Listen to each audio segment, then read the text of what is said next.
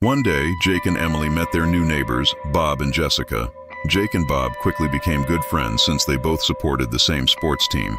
One evening, the four friends decided to organize a barbecue party together. Jake took charge as the grill master, while Emily and Jessica were busy chatting and laughing. Meanwhile, Bob enhanced the atmosphere by playing music.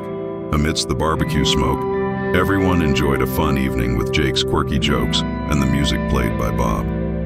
At one point, one of the neighbors even tossed a piece of charcoal on the ground, eliciting laughter from everyone. This barbecue party strengthened the friendship among Jake, Emily, Bob, and Jessica, adding a vibrant touch to their neighborhood. From that day on, they gathered every month to organize similar parties because true friendship begins with delicious food and memorable moments. And don't forget to subscribe to our channel for more exciting stories and events.